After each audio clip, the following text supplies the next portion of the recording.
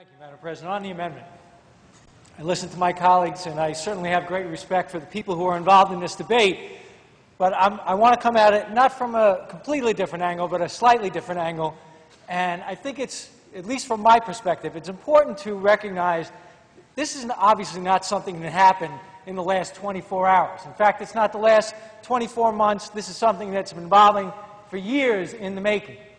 And now we have this bill before us, and I'm sharing my personal opinion. I think this bill falls far short of where we could be and where we should be. And personally, I feel that this is more about the issue than about the resolution of the problem. Now, I've spoken at length with Senator Hannan, Senator Solan. We were in conference today, listened to compelling words from Senator Farley, and I'm sitting there thinking, why are we doing it this way?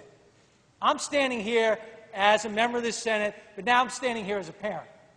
I have 3 kids. My youngest one is 16, and boy, I learned so much from them, and the thing I learned the most is how little I actually know, especially when it comes to technology. But my son Jake, love him to death. In the morning, the first thing you do, I go in his room, he's on the laptop. I'm trying to talk to him during the day, he's texting, he's on the computer downstairs. This is a world of technology, and both of my colleagues alluded to it at some length. We are divorcing ourselves from reality if we don't embrace this problem in its entirety. This bill is not nearly as good as the amendment. The amendment is more encompassing. It deals with cyberbullying because this stuff does not stop at the border of the school playground or the school building or the athletic field. And do I have concerns about the broad reach of that? Yes, I do. Do I think it can be addressed in a fair and equitable fashion to protect people, especially the victims?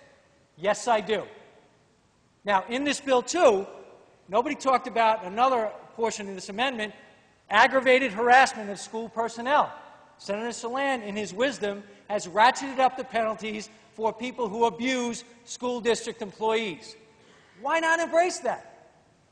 Why not take this amendment, champion it, bring the bill back, and make it a better bill? Because I don't want to stand here with all of you, or maybe some of us, at some juncture and say, you know, now we're doing a chapter amendment on cyberbullying, and we're reacting to 4 or 5 or 6 more incidents where it could be someone we know, it could be a family member, it could be a friend, it could be a grandchild.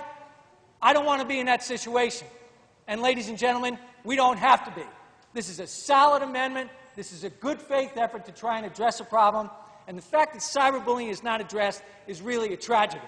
And we're going to move to the main bill, and there's going to be a lot of plaudits, and there's going to be a lot of press releases, but it falls far short of where we should be.